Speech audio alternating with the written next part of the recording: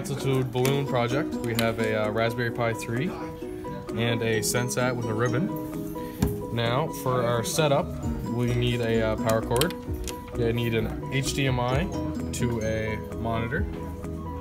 Also, keyboard and mouse. So the Sensat just goes into the port here. Okay. Power it up. Light should come on in a rainbow, and with our monitor here, it'll go through a boot up, and the light should turn off. And if they don't turn off, you need to update. You need to update either Raspbian or Noobs. Yes, I know. And there, the lights just went off. Okay.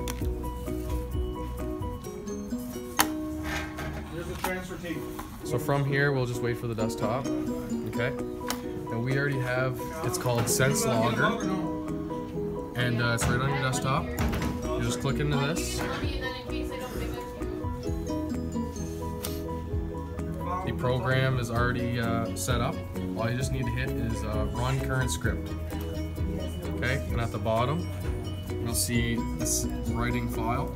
And every minute, it'll change to a new file. Every minute, it gets the different magnitudes.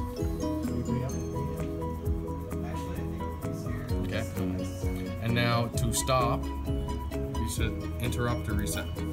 Okay. So from there, you can X out, and it will put a new file on your desktop. Now if we open that one up, it's only going to be one, since we did less than a minute. See, there's the one line. We have a test that we have done. Okay, and we did it, it took a total of 17 minutes. Okay, we're just going to hit OK.